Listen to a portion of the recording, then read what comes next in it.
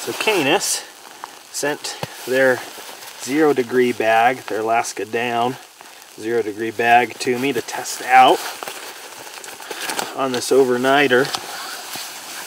There's quite a few features in here that I'm excited to test out. One of them being, and primarily being, this right here, which is going to hold my Climate sleeping pad to the sleeping bag. So sleeping pad holder, excited about that. Snow's starting to come down a little bit harder, so like the extra padding that they put in the foot of the sleeping bag. I really like the face fabric. Appears pretty durable to me. All the way down here on the main zipper, of course, YKK zippers, there's magnets actually, so if I get a little bit hot tonight, which I think is unlikely, I can unzip this and keep this closed with a little bit more ventilation. It also just helps with zipping this bag back up. On the side here, these side zippers, I can either, if I want more space, I can open this up and actually get a little bit more room in the shoulders. I'm probably going to sleep with this zipped up tonight, a little bit more mummy style just because it's so cold. Magnets here in the neckline, 2 adjustments, one for around the neck itself and then one for the hood of the sleeping bag.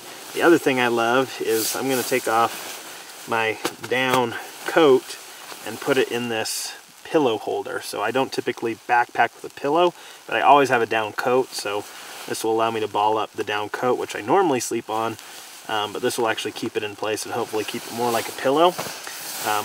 Those are some of the features I'm most excited to try out with this down bag. 850 fill, so right up there with the most high-end down bags that you can get. So we'll see how it goes tonight.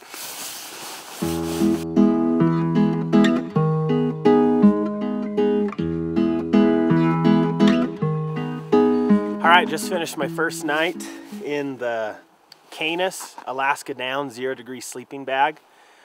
Overall, really impressed with the fit of the bag. I know last night I went over some of its features. One of the things I neglected to mention was that it has zippered mesh pockets on the inside of the bag for gear storage, or I use it for drying out my socks.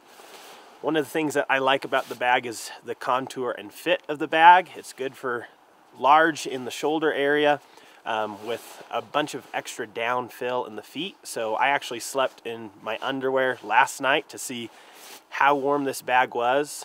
Lows last night got down to 14 degrees. It's about 16 degrees right now.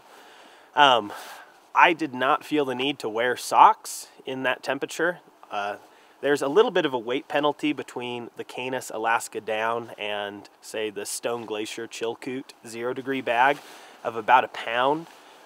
You can find some of that weight penalty there in the foot box, where there's a bunch of additional padding down there. So feet stayed warm the whole night through. I did love that pad holder kept my Climate pad on my person the entire night. This is set up right on top of snow. If I were to roll off of that pad, I would be screwed. It would be very cold. That never happened. Even I sleep on my side oftentimes, rolling over and sleeping on the side, it held that pad in place as well as held the pillow in place all night long. So very comfortable fit. I was able to articulate that hood and neck down to the point where just my little red nose was sticking out. Overall, huge fan of the sleeping bag. The only feature I did not use was the expanders on the side, just because I wanted that mummy fit, and it kept me warm really throughout the night. Big fan of the bag, excited to continue to test this out in these kind of conditions.